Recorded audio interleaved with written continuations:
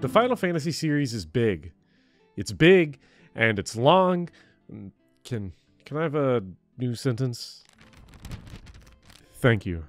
Final Fantasy is one of the pillars of gaming's pantheon, an indefatigable series historically, culturally, and artistically. It's a mess of a behemoth of a franchise, composed of 16 independent mainline entries, with each of those individual games having re-releases and graphical overhauls across many generations and platforms. Sequels, sequels to sequels, remakes and redux versions, and that's on top of movies and spin-offs. In a word, formidable. Because of its significance, I had a deep yearning, somewhere between desire and obligation, to sit down and play through all the mainline Final Fantasy games. So I did. Through the powers of a career-crippling video game addiction sparked, somehow, by Final Fantasy III, I played through the entire series from June 2023 to December 2023. This 7-month gauntlet has ended here, with a novel-length, 53,000-word analysis of the entire Final Fantasy series, covering each entry from the humble Final Fantasy I all the way to the AAA Final Fantasy XVI. What I observed while playing through the series is that Final Fantasy's unending influence on the gaming landscape helps to obscure its great artistry. From its debut in 1987, the Final Fantasy series, created by Hironobu Sakaguchi, has grown and changed from a popular series of Japanese RPGs to the driving force of global console RPGs and ultimately into one of gaming's most permanent institutions. The success of Final Fantasy helped turn Square, its developer and publisher, into a juggernaut capable of indulging numerous passion projects, corporate takeovers, anti-consumer shakedowns, Sisyphean technological advancements, and somehow losing fathoms of money, bucket after bucket of money, while also making more than just about any other entertainment business on the planet. The modern gaming landscape, from the companies that control it to our understanding of the RPG genre and the culture itself, cannot be disentangled from Final Fantasy. But I will try, mostly by leaving the historical half of Final Fantasy to other videos and other writers. Instead, we are going to look at these games as breathing works of art, nestled in the riverbeds of wider artistic tradition. My goal is to place each game into a wider context, into emotional, philosophical, and artistic conversations that exist independent of time and medium, and hopefully bring a new appreciation to all of these games. Because that's the weirdest part of the Final Fantasy series to me. Every single game in this series is awesome. Even the supposed bad games, the ones people are barking about at their screen right now, are great. And it's my hope that this analysis will bring new appreciation even to the most long-suffering of Final Fantasy titles. Before we jump in, a little housekeeping. I didn't know I would be making this video when I started playing the games, so I recorded very little footage. With the exception of Final Fantasy V, everything you see in these videos will be from various long plays and gameplay videos on YouTube. Links to all sources used are in the description. Besides, I played most of these games portably in the hot tub on my video game essayist yacht. I don't keep my Elgato capture card there. But with that, let's set out on our journey.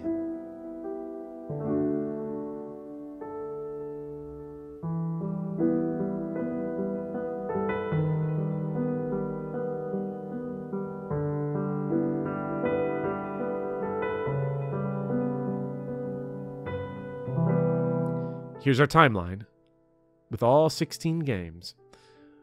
Why are they a circle, a 16-piece pizza, instead of a linear left-to-right timeline, you may ask? It'll make more sense at the end. But for now, that's enough introduction. Without further ado, let's get into the wonderful and wide-ranging world that is Final Fantasy.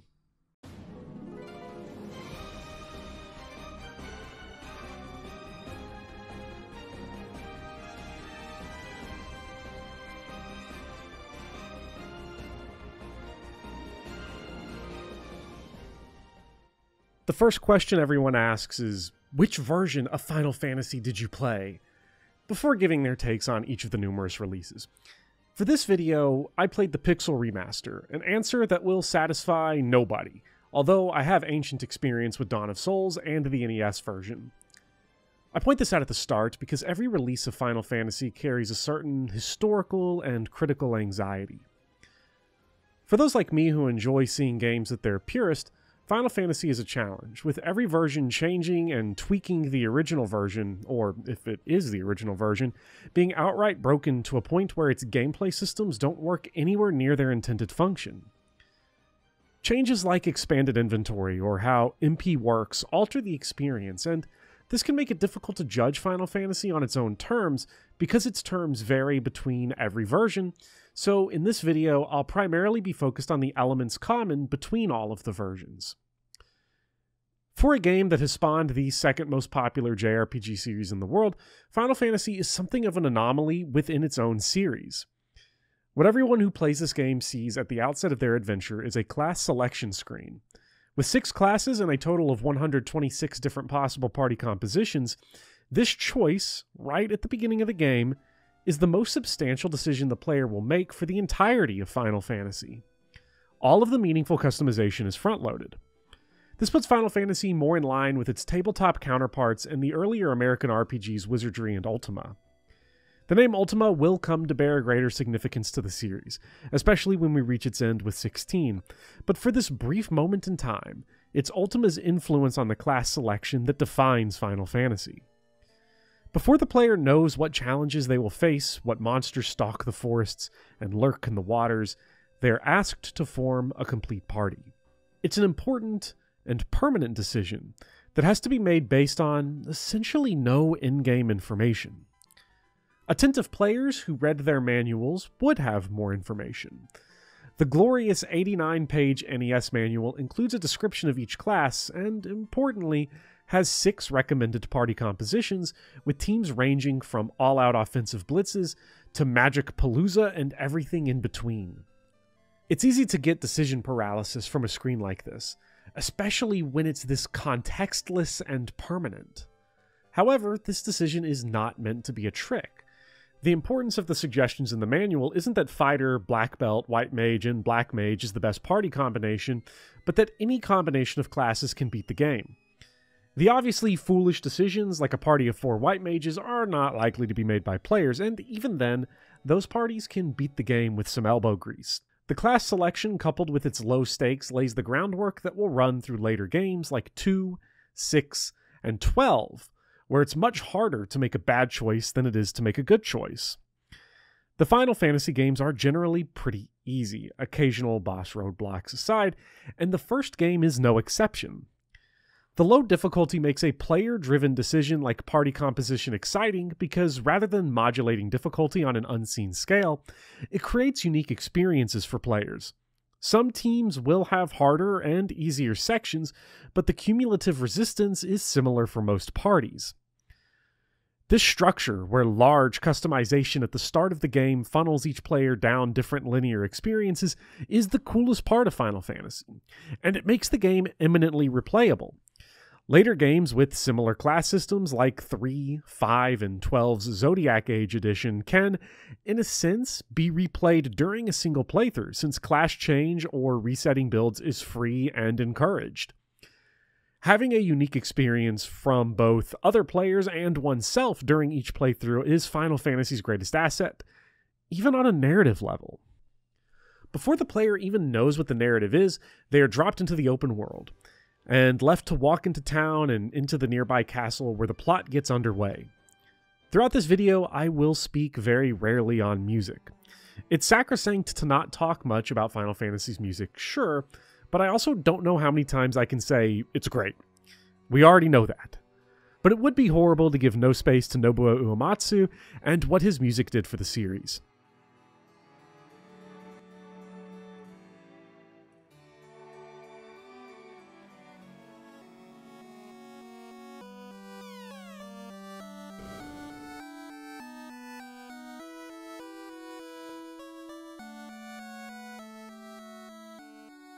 My earliest memory of playing Final Fantasy is the theme for Castle Cornelia. Of all the music in the series, Castle Cornelia taps the strongest emotional wellspring inside of me. Like many people, my first experience with Final Fantasy was the American NES release of the original game, but unlike many other people who can say that, I was born in 1996, at the tail end of the millennial generation. For some, this makes me a by-the-books, no doubt about it Zoomer, and I've had this argument plenty of times, especially during my fake career as a streamer. It's a silly distinction, but I've always had a stronger connection to millennials than Zoomers because the technology I grew up with was defiant holdovers from the 80s and 90s. Growing up in Kentucky creates a strained relationship with time. Mark Twain famously didn't actually say that I want to be in Kentucky at the end of the world because everything happens 20 years late there. This falsified quotation has had cultural staying power because it really does feel true. Technology in my youth was static. Dial-up internet and a computer desk littered with stolen AOL trial discs are as distinct to me as the concurrent launch of the Wii and PlayStation 3. Compared to the old Super Nintendo and NES that rotated through composite hookups on the basement CRT, my cousin's Nintendo 64 seemed downright futuristic.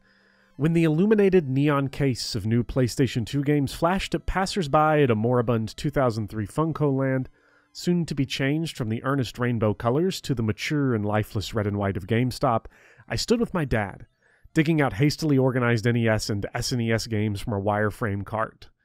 Super Mario Kart, Castlevania, and, of course, Final Fantasy came from these scroungings. Every console generation was adopted about 5 years late in my house. The first time I would have a home console near its launch was the PlayStation 4. When I moved into a dorm in 2016, my second year of college, I hooked up a PlayStation 3, and when I moved out in 2017, I unhooked a PlayStation 4. The PS4 released on my birthday in 2013, so I celebrated by spoiling myself with one on my birthday in 2016. The gap between Kentucky and the rest of the world was closing. 2 weeks after I bought a PlayStation 4, Final Fantasy XV released. But until that moment, in November 2016, Final Fantasy was not a series of the present, but of the past and future. When I finally sat down to play that Funko Land NES copy of Final Fantasy for myself in 2009, it was around the time Final Fantasy XIII was released for the Xbox 360. The richest person I knew owned an original Xbox. So while I dreamed of the HDMI images of Final Fantasy XIII that I'd maybe see for myself one day, I plunged into the composite memories of NES Final Fantasy. Of course, I couldn't beat the game. I didn't have the illustrious manual, and even at 13 years old, I didn't have the RPG experience. But I do have memories, and the earliest one from this series, appropriately enough, are its Sonic origins. For the game itself, Castle Cornelia matters because it's where the plot begins. Being an NES RPG, the narrative is threadbare, and the lack of main characters doesn't help that initial impression. However, the Heroes of Light, as the game refers to the party, being so fungible, yet so static, adds great resonance to the game as the credits roll, even if the journey seems anonymous. It is true to say that the story is minimal compared to what would follow, but much like how the simple story of Dragon Quest establishes that series' simple, classical fantasy stories, Final Fantasy establishes the series' penchant for late-game twists and reality-bending narratives. It's important not to mistake this for convolution. Final Fantasy narrative extravagance is often called convoluted. The endings of later games like 7, 8, 10, and 13 are sometimes called convoluted, and their genesis can be found in the original game's time-looped finale, but the criticism that the series has convoluted narratives often refuses to engage with those narratives. As we go through the series, one thing I'll almost never say is that these games are complex for complexity's sake. The more complex plots in the series sometimes have story beats that are difficult to parse, but they are always carefully considered and thematically resonant. This is true even of the first game, despite it being technologically limited in both text and scope. The setup is simple. The 4 elemental fiends put out the lights of the 4 elemental crystals, causing the world to rot. But matters are not as simple as they may seem when it comes to restoring the light.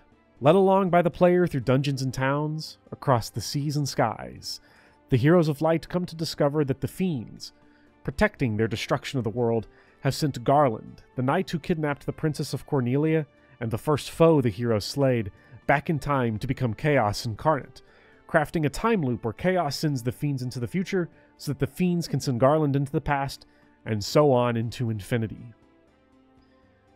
It's unknown just how many different Heroes of Light, how many of the 126 possible bands, have traveled into the past to kill Chaos, only to fail. Maybe we're the first, maybe we're the 10th, or the 1000th, but by killing chaos, by saving the world, our heroes remain nameless, forgotten slates known only in faded legend. Each possibility for the player's party is a different way this could have gone, and every name they pick for those nameless heroes is only another possibility for how this forgotten tale played out.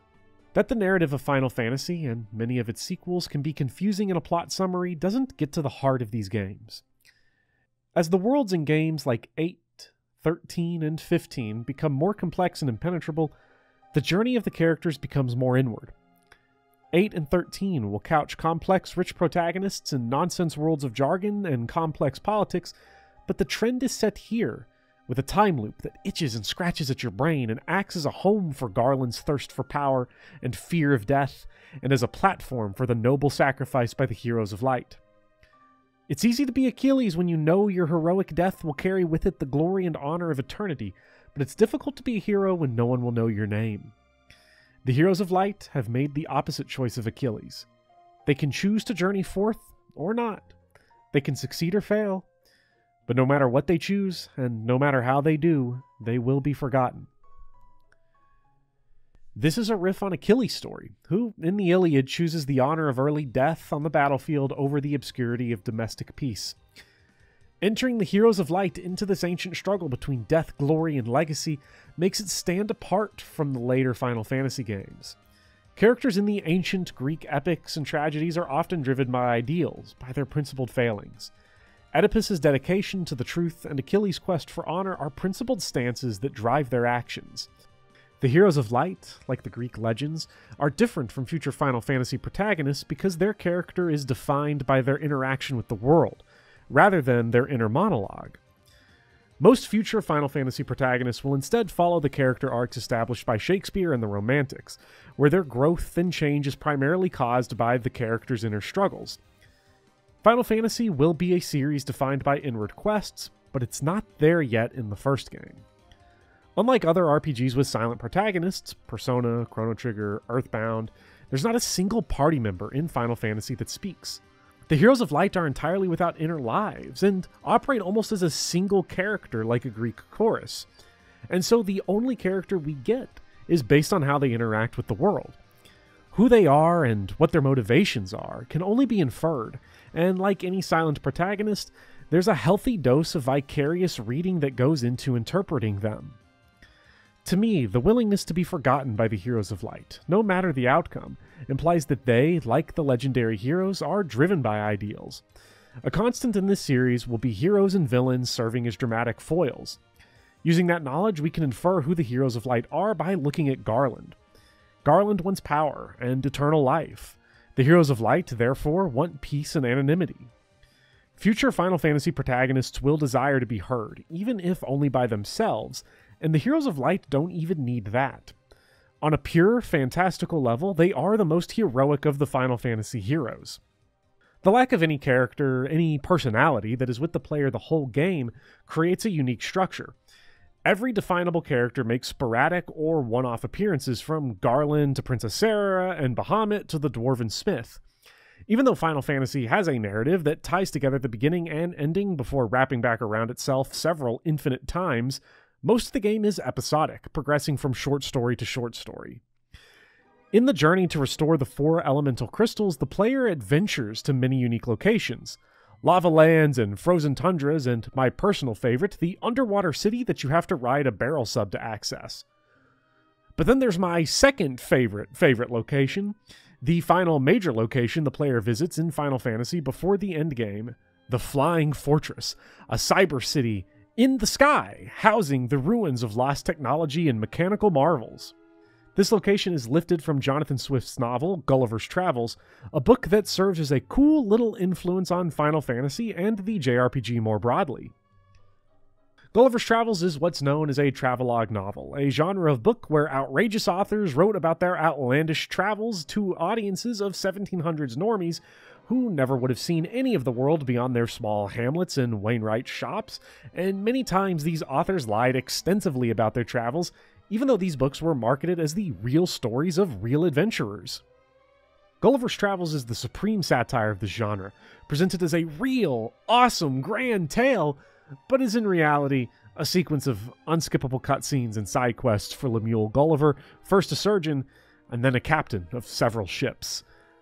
An overarching narrative replaced by a series of small vignettes lay the groundwork for the side quest and general narrative structure of JRPGs, especially in the days before quest markers and hunts. A common criticism against many JRPGs, including Final Fantasy, is that the narratives are often poorly paced, with isolated stories and side quests that mosey along against the more pressing main plot.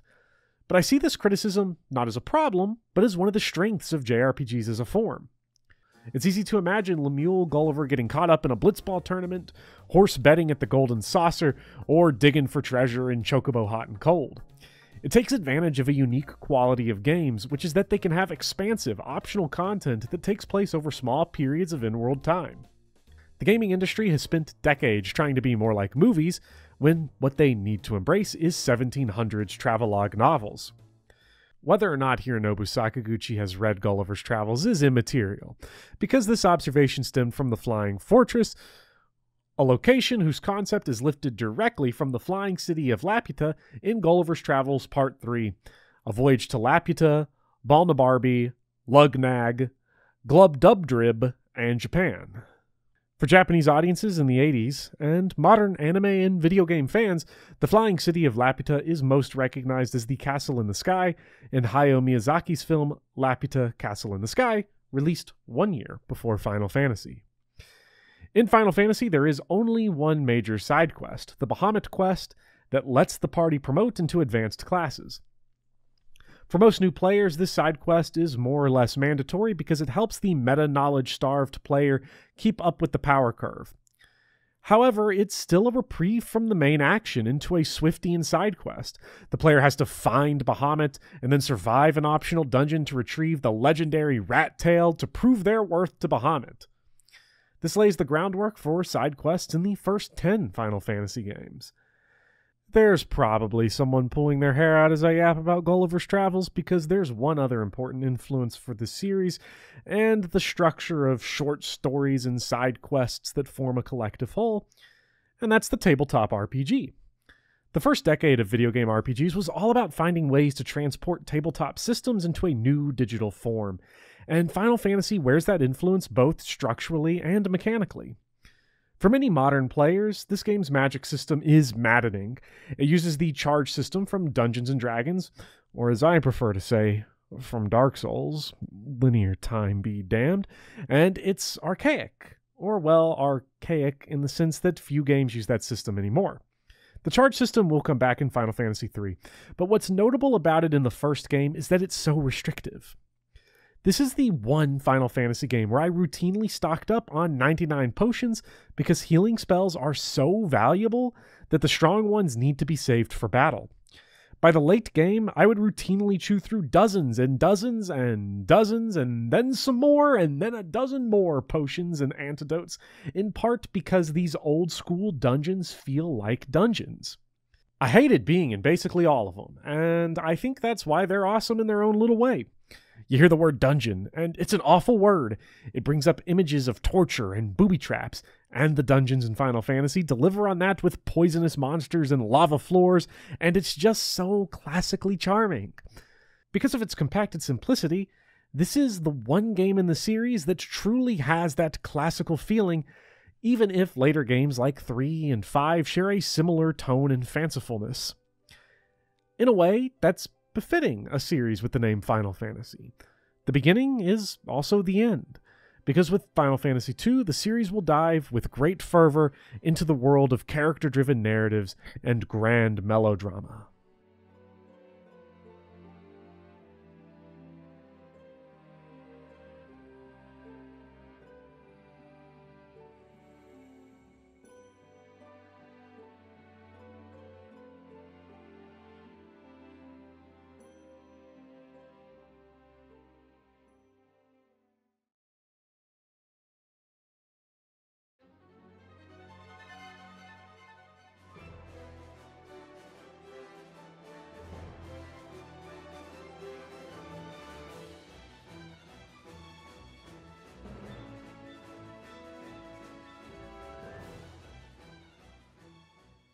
This game is so freaking crazy.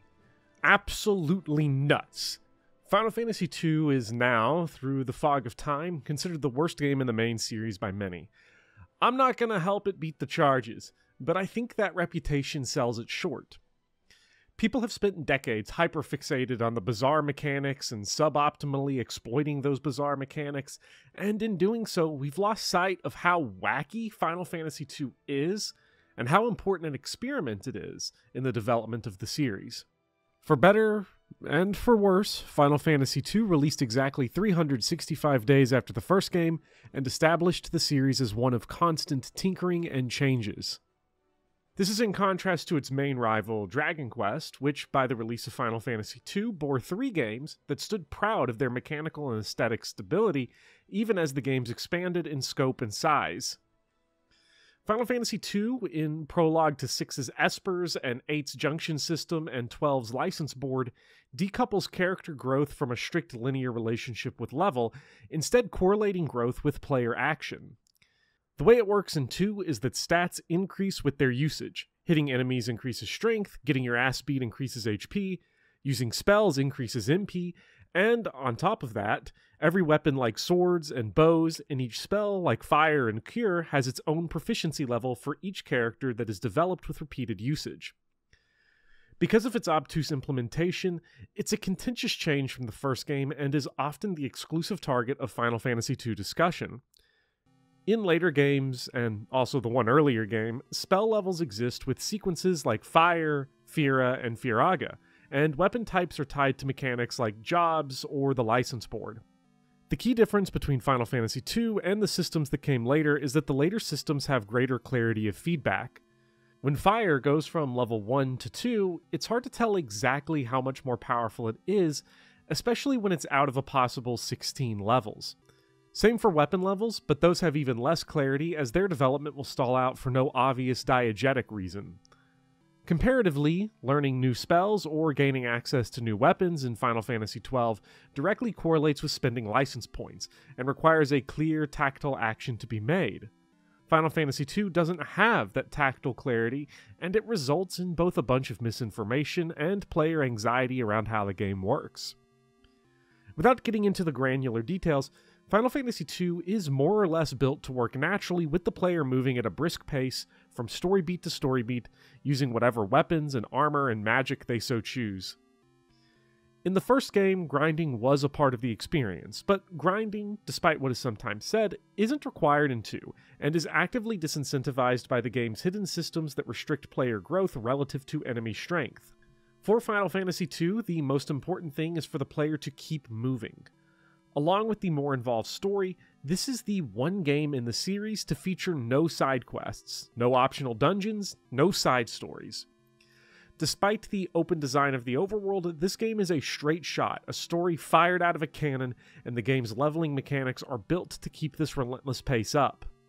The DNA of this can be seen in the later linear games, 10 and 13, but even those games take time out for late-game side quests and a leveling system that asks the player to fumble around in menus. This shift away from RPG level grinding and a reprieve from Gulliver's Travels core was the correct call for this game considering its narrative priorities. In Final Fantasy, we were dropped into the world, meant to explore our immediate surroundings, and are told by an NPC about the inciting incident. In 2, we are thrust into the inciting incident, an interactive cutscene that's a first for the series and will be expanded further in games like 7, 8, and 16.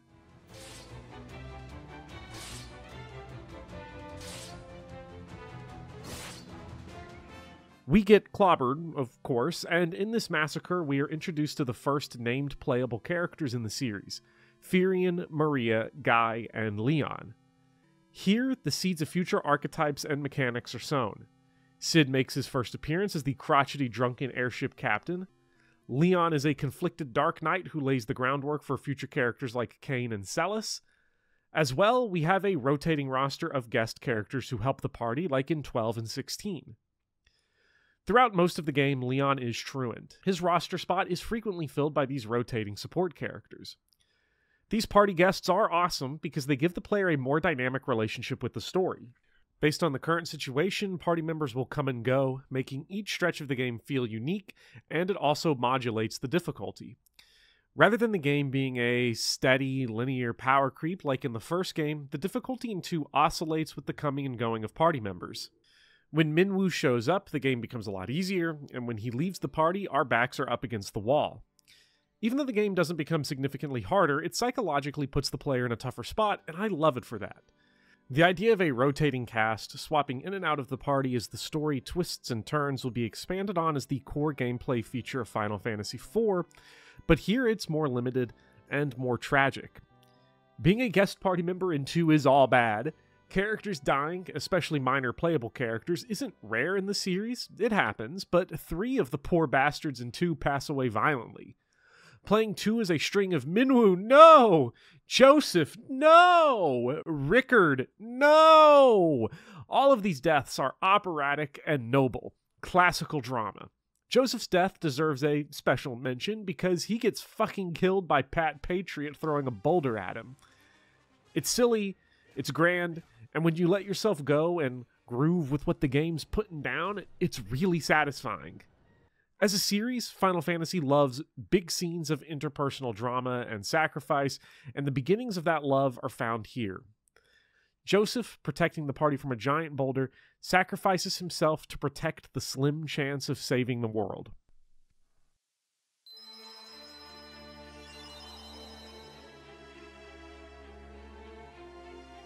I haven't yet described any specifics of the story, but noble sacrifices in the face of evil are gloriously operatic, and the earnest drive that Final Fantasy has to tell grand, melodramatic stories will only become more effective over time as the characters grow more detailed and fleshed out. For now, everything is basic. A certain level of appreciation for 2 comes from its age and for what it accomplished on now rudimentary hardware. It's an effective story, continuously entertaining, but also simple, humbled in esteem by the passage of time.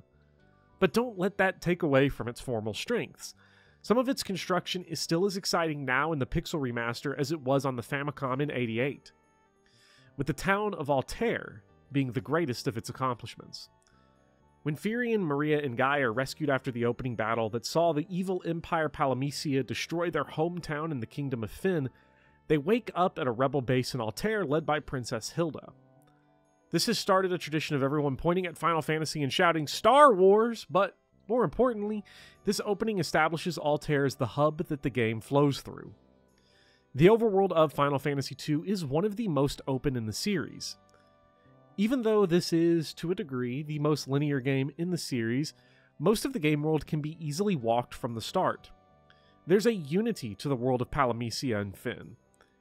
Even if the game is paced the same as 10 and 13, its world can be felt palpably and geographically beneath the feet of the player in a way those later worlds cannot be.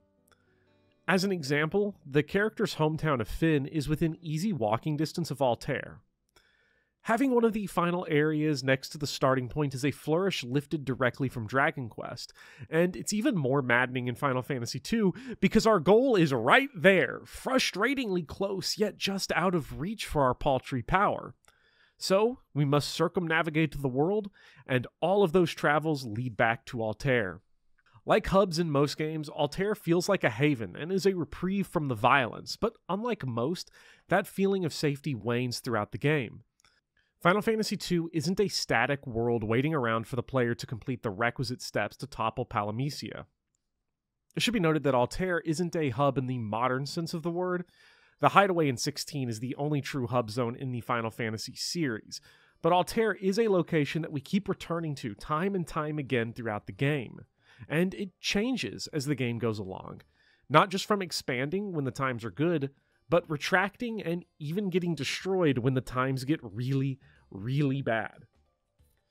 Major hubs getting destroyed is something that just doesn't happen often. Even in a game like Bloodborne that has a repressive, cruel atmosphere, the hub in the Hunter's Dream remains, from beginning to end, a place of security. Altair doesn't provide such eternal comfort.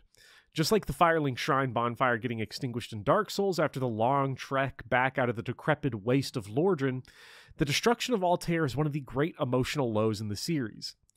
It's not that this is the first stress placed on Altair. bad things and unfortunate circumstances have not been strangers in Altair. The Lamia Queen imitating Princess Hilda is an example, although if that were me personally, I'd have rizzed up the Lamia Queen unlike the do-nothing Firion. Slowly, the base of operations moves away from Altair as serious ground is gained against the Empire. But the destruction is different from these other minor ebbs. The city is wiped out. The people are dead and displaced. It's not just that the place of peace and tranquility that's protected the player has changed, it's that it's gone. Completely wiped off the map to the point that you can't even visit it anymore. You can only look at its rubble and ruins. It's a genuine loss, a backward slide after a moment of great triumph where the player defeats the Emperor of Palamecia. As the video game industry at large has become increasingly concerned with the attention economy and consistent small doses of dopamine, the destruction of Altair remains, to this day, a striking moment. A town that you've grown intimately familiar with is destroyed, and you couldn't save it. These types of changes happen in smaller doses all over the place in 2, with sea and airports getting opened and closed, and the makeup of cities changing with the times. The world of 2 is a constantly changing place, and that can't be said of many other games in the series. The severity of changes to the world will increase in a game like 6, and the destruction of Altair will be reprised in 16, but for the most part, the overworlds in games like 1, 3, 4, 5, 9, 12, and so on expand linearly throughout the game, rarely retracting in the ways 2 does. Getting the canoe and boat and ultimately the airship feel like real victories. You're becoming more self-sufficient in a world that constantly puts you at its mercy, both in its narrative twists and turns, and the gameplay tricks like all the trap rooms and the numerous dungeons. After all, this is a game that kills you in its first minute. Instead of merely opening up the new world, the new modes of travel feel like overcoming the world and as tactile achievements against the Empire that kills NPCs and firebombs towns and kidnaps rebel leaders to halt you in your tracks. Now, if there is one area where the world design of 2 is lacking, it's in the dungeons. In the first game, the dungeons were awful to be in, but it was organic. It was terrible because of the monsters and the fire that bubbled up from the crust of the earth. In 2, the dungeons are haphazardly frustrating. Every dungeon in the game features many empty rooms that have increased encounter rates and ultimately serve as time wasters. The unpleasant tedium of these empty rooms makes late-game dungeons a drag, even when the story is reaching its crescendo.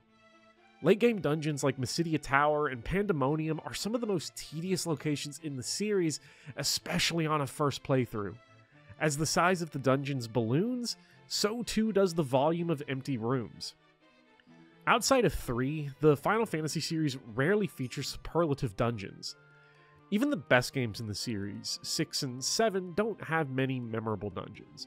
It's just not a dungeon-crawling series, but 2 specifically stands out for having the only consistently bad dungeons in the series. As much as I enjoyed Final Fantasy II, and as much as my appreciation for it has increased while writing this video, I also can't lie. 2 is the one game in the series that I had to sit down and force myself to finish. The dungeons take that much of a toll on the experience. As with all things, this flaw is ironed out by a second playthrough and maps of the dungeons, but unlike most other questionable design decisions in the series, nothing of interest would be lost by chopping off the empty rooms. Yet, despite some decades-old caustic design choices, Final Fantasy II deserves great credit. It's the first game in the series to create dynamic personalities.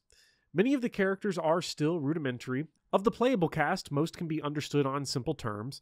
Firion is a nice guy, Maria is collected and caring, and Guy speaks Beaver. The support cast provides much more depth, with characters like the thief Paul and the cowardly Gordon.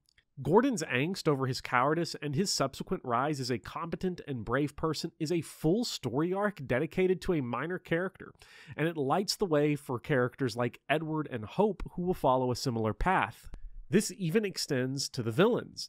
Even though we live in a Garland and Chaos renaissance thanks to Strangers of Paradise, the villains in the first game were more intellectually stimulating than present characters with personality. The twist itself to tie Garland into Chaos is cool, but it's the bulk of what we know about Garland and Chaos. The Emperor of Palamecia is a more present villain, and is simultaneously more generic than Chaos, but also more interesting as an entity. Chaos is awesome, mostly by the sheer insanity of his plan.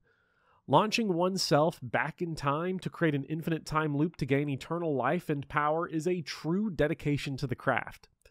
The Emperor, by contrast, is an evil dude being evil. He has his moments, like throwing the player to the lions for his amusement in the Colosseum, and that's awesome. Well, I say that's all the Emperor is, except when we kill him, his hate is so powerful that we have to go into the afterlife, chase after him into the bowels of hell, where he sits upon Satan's throne, and kill him again for good measure. That goes so unbelievably hard. It's an ending that corrupts the story of Orpheus into a form that somehow prefaces both Doom and Earthbound. Between Chaos and the Emperor, early Final Fantasy sets the stage for the long-running tradition of human villains ascending to twisted, corrupted god forms that must be slayed by the player. It's a trope that gets made fun of a lot, and in the case of Final Fantasy II, it's pretty goofy, but one of the consistent features of Final Fantasy is how well they utilize this trope. We won't be spending extensive time on each final boss in the series, but this trope is used with much more depth and nuance than the generic JRPG makes you kill God description makes it seem. When looking at the characters of Final Fantasy II, the icing here is Leon and his arc. By modern Final Fantasy standards, and by modern I mean like Final Fantasy IV, Leon's arc is simple. However, there are unique flourishes that give it life. Like the class selection menu at the start of the first game, the player is asked to name all 4 of the main characters at the outset of the journey. Being able to give custom names to the playable cast will remain a staple in the series, even into the voice-acted 10, and it's a feature that's underappreciated by many critics and fans. Since 2 is the first game in the series to have playable characters with canonical names, the default answer by many is to leave the default names. Unlike this, across the whole series, I changed exactly 1 character name. For most, and for myself, the default names are useful because they create a common vocabulary for talking about the games, and by using the canonical names, there's a sense, probably an incorrect sense, that you're getting the intended experience of the story. Yet the option to change names is there across most of the series, and it can't be written off. When the player changes the names of the characters, they take a partial authorship over the text. Video games already make players a collaborator in the process by placing them in the active role of playing, and the simple act of naming the character gives the player another layer of connection to the work. To take a digression to Mother 3, and minor Mother 3 spoilers ahead for about the next 30 seconds, director Shigesato Itoi spoke about reactions to Hinawa's death and how it was more impactful to players who gave Hinawa a personalized name, saying, "It's a big deal to give your characters names of their own. When I heard about the impressions people got from Hinawa's death, the ones that really stood out to me were from people who named her after their own mothers." What stands out to me here is that Itoi refers to the characters as your characters, and emphasizes how the personalized names increase the emotional attachment a player feels to the character that they, in part, helped create. Naming Leon early gives him extra dramatic heft, and he stays in the player's head throughout the game. He's a part of the Finian foursome that initiates the player's journey, and it's impossible to feel whole until the gang of scrubs slaughtered in the opening are reunited and can overcome Palamecia once and for all. On a narrative level, Final Fantasy II is a major step for the series. And despite its reputation as a black sheep, it's arguably the most formative of the early Final Fantasy games. The gameplay in 2 would mature into the Saga series, and that causes some people to underappreciate what 2 did for Final Fantasy. It's the advance guard for the series, conquering an unknown wilderness, laying a groundwork that Final Fantasy III would manipulate and, in some ways, abandon in order to craft the best game of the NES trilogy.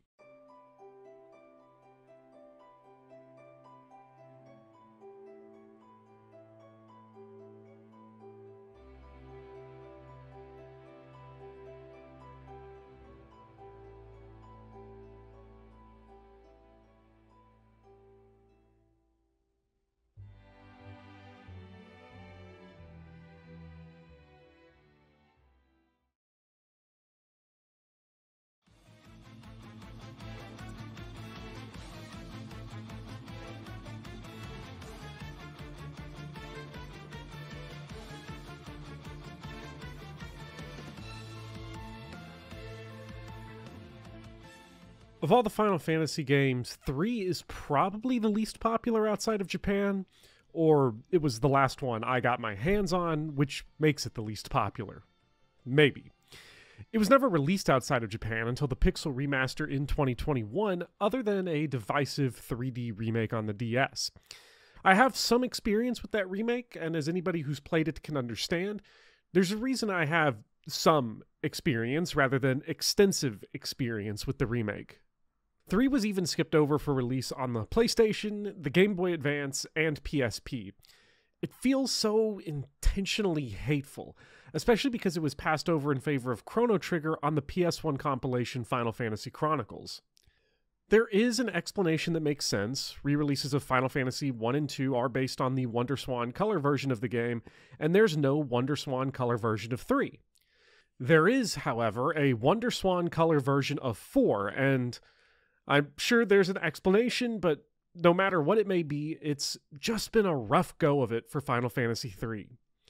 And, as if matters for this little game couldn't get any worse, the game that originally wore the Final Fantasy 3 moniker for US gamers was Final Fantasy VI, one of the most beloved games of all time.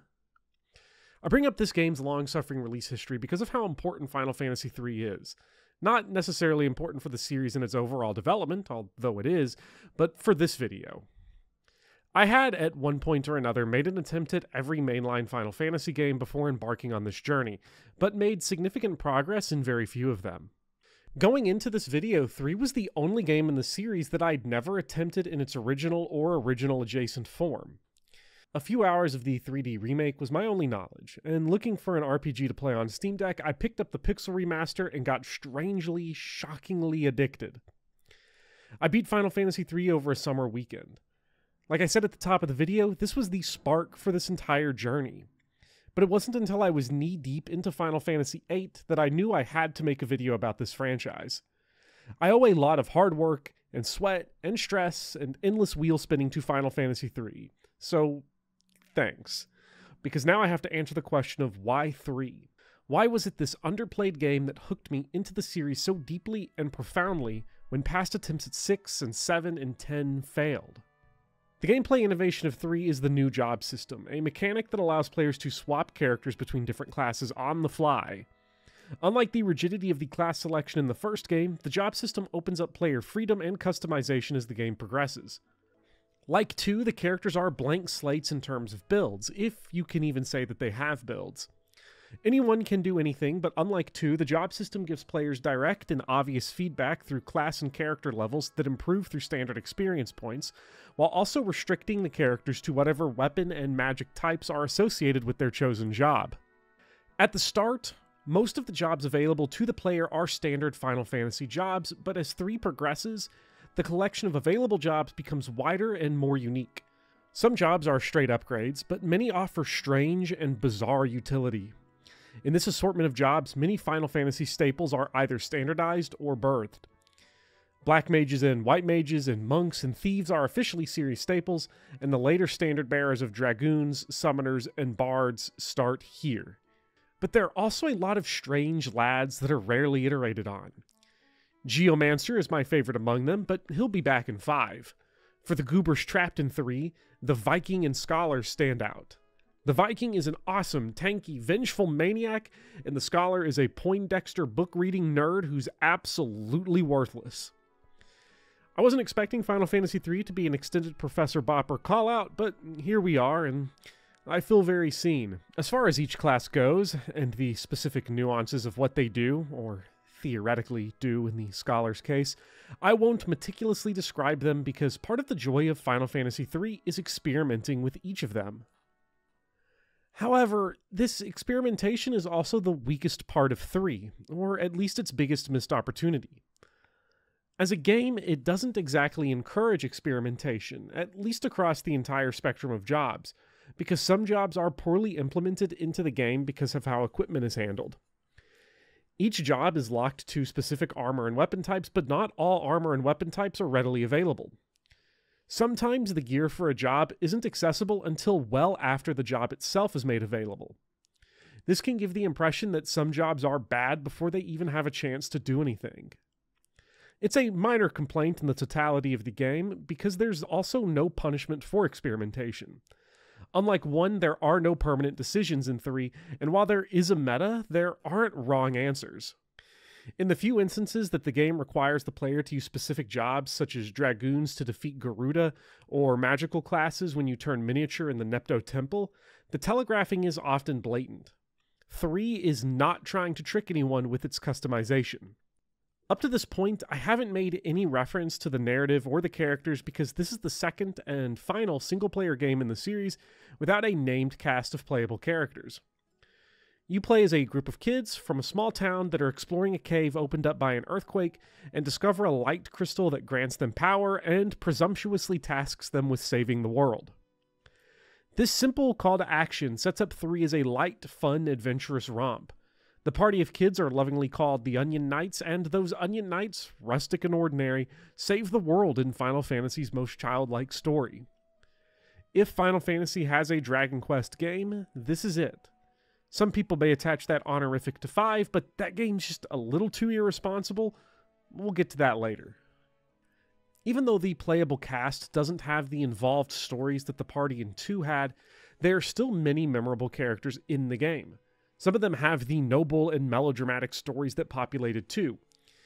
Desh, for example, is an amnesiac warrior, a classic that the Onion Knights aid, who nobly sacrifices himself, throwing himself down the Tower of Owen, reinforcing the tower against the forces of evil, while the Fellows, a group of old men who believe they are the heroes of light, offer a more comedic turn, embarrassingly flailing in their heroism, but still being helpful and kind-hearted enough to make it comedic pathos. And for Desh, he comes back at the end, heroic and powerful, because this is just the type of game that this is. While there is still an overarching narrative, much of the game is built around these fun, bizarre, or cool characters and vignettes that give the game a stronger adventure flavor than the previous games had. Although we're still not at the point in the series where expansive side content exists, this is the game that is most overtly built like a travelogue novel. This doesn't just apply to the numerous characters and freaks that populate the world. There are also various set pieces that stand out against the rest of the series. On top of all the strange and unique dungeons, you have places like Saronia. Saronia is a town under siege, and unlike the other towns up to this point in the series, it is divided up into different sections, and this expanded scope makes the siege larger. It's intimidating as a player to walk into a place being bombarded by airships and being cooed by its own massive military. Even more intimidating because the player gets shot out of the sky trying to infiltrate the city. Losing our ship, wonderfully named Enterprise, to anti-air fire is serious business, but it's not the first mishap we've endured with our poor ship. The most delightful part of this adventure, and why I think this game, more than any other in the series, hooked me and got me addicted, is how the scope and the adventure keeps expanding, and how much joy the game takes in unfurling its world. Part of that is a large number of vehicles that the game gives you. You receive a new airship 4 separate times. One can set sail on the seas, one can become a submarine, another is a huge fat fucker with a store inside and mountain traversal technology, and none of these acquisitions happen without loss. The game is constantly messing with your available tools, and part of that comes from how it opens up the world. The first tentative steps outside of the Onion Knights' hometown reveals the small world around them. And then once you destroy a boulder blocking the valley out of the Knights' homeland, by ramming it with an airship of course, a whole world opens up. But my favorite gameplay moment, not just in this game, but in the entire series, is when the Knights get their second airship temporarily for good. I was flying around and needing to cross back to the other side of the map. I went off the map, thinking it would loop me back around, only to see a loading screen, and the airship appear not on the other side of the map, but on a new, larger overworld that revealed that the Knight's home continent, which I assume to be the whole explorable world, is a dot on a great sea. In games like 5 and 6, there will be an emphasis on recontextualizing the overworld, but the ever-expanding map in 3 is my favorite example of playing with the overworld in the series because of how fun it is to find new places the Onion Knights had probably never imagined, and how fun it is finding all the new tools to explore the world. Besides, someone needs to explore the world. After all, there's a bad dude named Zand who's working on an evil plot to destroy the world. To kill this big, dumb idiot is going to take a lot of firepower from our Onion Knights, and outfitting them with the equipment they need is paramount, and it is the toughest challenge in the game. As the game approaches its final hours, the gimmicks that define the dungeons of Final Fantasy III fade away in favor of unrelenting, hardcore difficulty. When the player walks into the Crystal Tower, they are presented with the choice to go up and beat the game, or go down and not beat the game. Going down takes the player to Eureka, a brutal dungeon that bestows unto the player the game's ultimate weapons. Secret super weapons tied to side quests existed as early as the Excalibur in the first game, and the Blood Sword is pretty ultimate in 2, but it's here in 3 that ultimate weapons begin to take the form that will define them for the rest of the series. When we look forward to games like 9 and 10, each ultimate weapon will have its own dedicated side quest. Those side quests are also almost always bad or tedious, sometimes in more profound ways than 3's method of stuffing all the weapons in a single toxic gauntlet. Like the rest of the gameplay in 3, tying ultimate weapons to optional dungeons will be reiterated upon and improved in 5, but Eureka deserves praise as the first piece of optional, soul-sucking, difficult side content in the series. Final Fantasy isn't a difficult series, but many of the games do feature difficult challenges in the form of optional dungeons and super bosses. The first super boss will appear in 5, with 3 preluding that with the Super Dungeon. Eureka is packed with horrific enemies and bosses, and it almost stopped this video before it even existed as a concept. After plowing through the game with little resistance, Eureka made me drop the game briefly for a few days to reset and reflect. I came back, still got my ass kicked, but it was more satisfying the second time around. The generous changes that the Pixel Remaster makes to saving reduces the grind. For most of the game, and for most of the first 6 games that have been Pixel Remastered, the ability to save anywhere, and autosaves being generated every time the player traverses a door, is a quality of life feature that minimally changes the experience. In most circumstances, Final Fantasy is a series generous with save points, but the Famicom trilogy is still a product of its time. Final Fantasy III is particularly nasty. Its final dungeons are all long and difficult with no save points. The grueling, crushing grinds of Eureka, the Crystal Tower, and the World of Darkness are a defining feature of Final Fantasy III for anyone strong enough to best them, but the experience has been radically changed by the Pixel Remaster's forgiving save system. My frustration at Eureka, dropping the game briefly because I'd get killed a couple of times by a Guardian or a Shyla or a General because the tanky, crazed enemies have drained my resources, is cute. For those who've beaten the Famicom version of 3 or the DS remake, it's downright adorable to see a Pixel Remaster player give up. I just had no idea. For Final Fantasy 2 through 6, the Pixel Remasters are the only way I've beaten them. I fell in love with the series through the Pixel Remasters, so I'm a big believer in their value, but the endgame of Final Fantasy III being so radically changed from a gauntlet to a series of small, isolated challenges is a fundamental rift between the Pixel Remaster and the original version.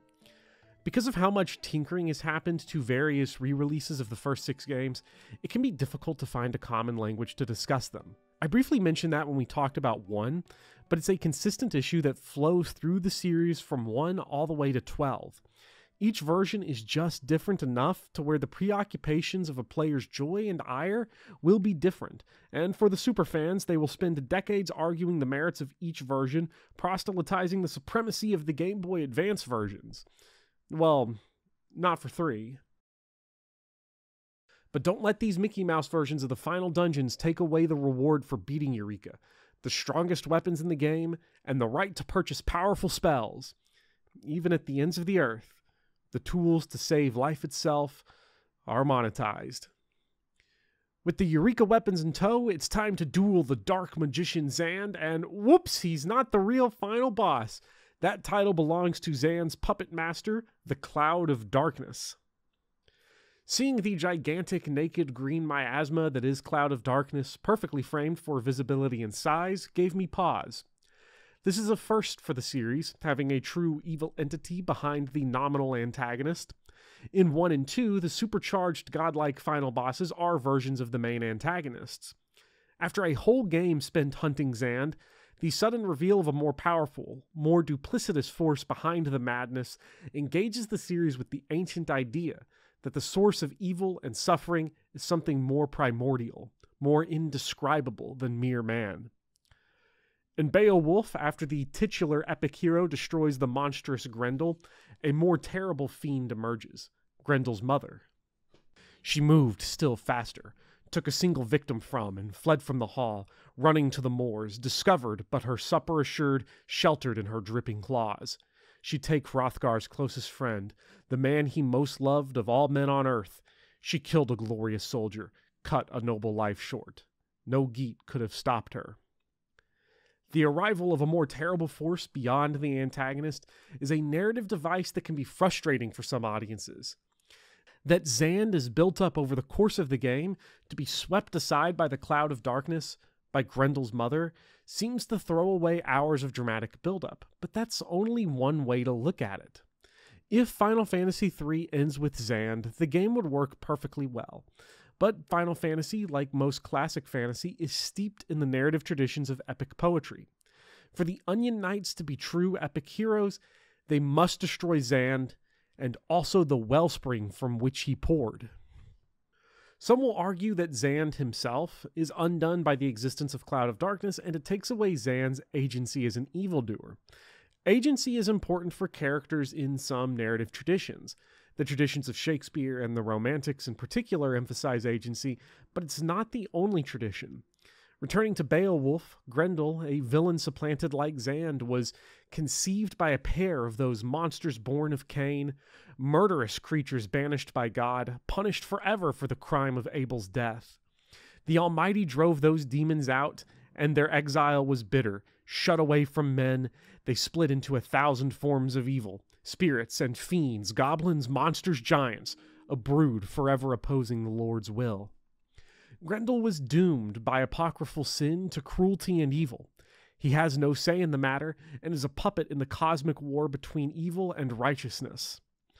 Functionally, the difference between figures like Grendel and Zane is that Grendel is described as a monster of Cain as a part of his introduction, while Zand isn't revealed to be a puppet until deep into 3's story. The difference is really only a matter of bookkeeping. Zand's agency, or lack thereof, does very little for the narrative itself. Character agency matters only so far as their inner monologue makes it matter. There will be characters later in the series, like Celis, Titus, and Clive, that are modeled after the romantic hero, who struggle with limitations of agency and free will, but that's not the tradition Zand is a part of.